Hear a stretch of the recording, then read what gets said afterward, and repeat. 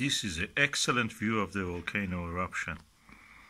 Oh, that's the Iceland volcano eruption. You can see that. We are just looking directly into the old channel where the lava was flowing.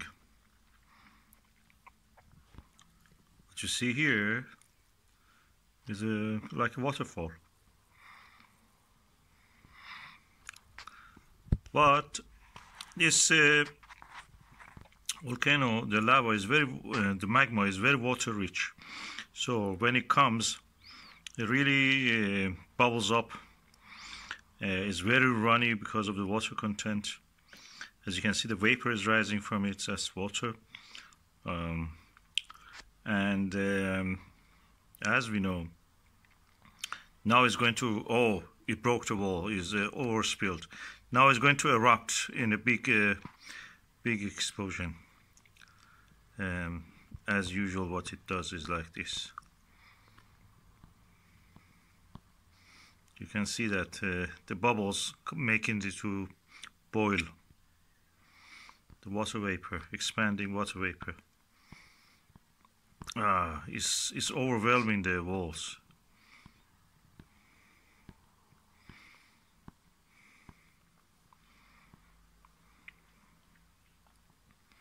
Volcano is a kind of pulsation.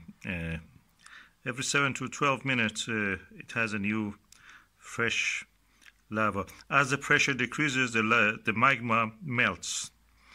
The magma is not molten, it's hot, it's under pressure when it comes from the mantle.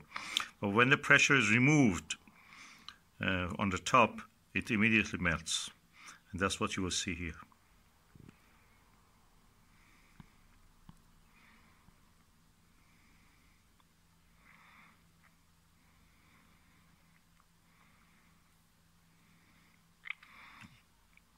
Now, as the height of the volcano is increasing, the lava has to come up higher. The magma has to come up higher. It needs more pressure behind it.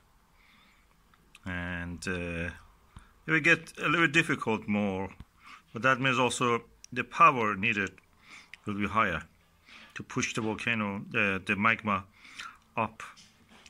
It's like a syringe. You have to apply pressure from underneath. The source of it is in the mantle, so the pressure comes from there.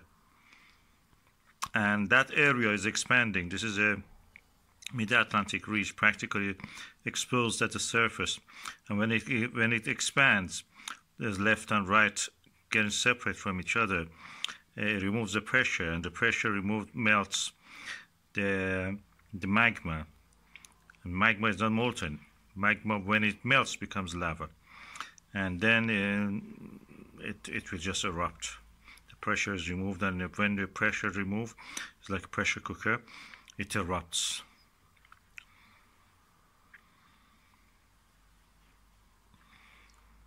Beautiful.